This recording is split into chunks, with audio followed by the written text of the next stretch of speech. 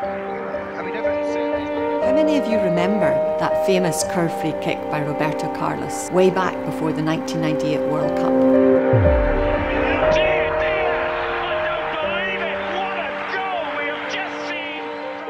I was fascinated by that free kick. What does this mean for the brain? How can the brain anticipate where a ball like that is going to go?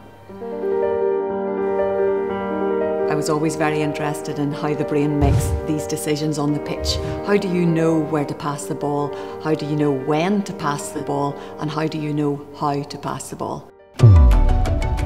For the last 20 years, I've published over 80 papers that have really tried to dive deep into understanding this.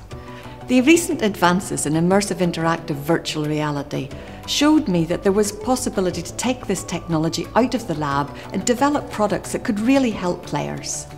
Working with many elite sporting organisations over the years, I've really been struck by the advances they have in technologies that can measure physical aspects of performance. But what's really missing are the psychological aspects of performance, the holy grail of coaching.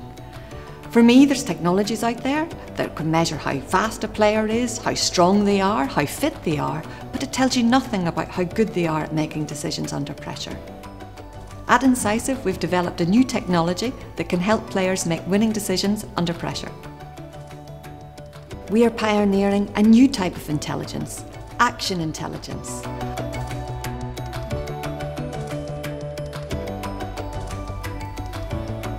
We'll be able to differentiate those players who can make the right decision at the right time and, very importantly, execute it in the right way when they're under pressure.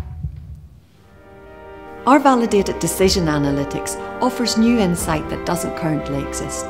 This will inform the coaching process to allow players to make more saves and win more games ultimately. We're excited about the future. We know the power this technology holds. If you want to be ahead of the game, please contact us at INCISIV.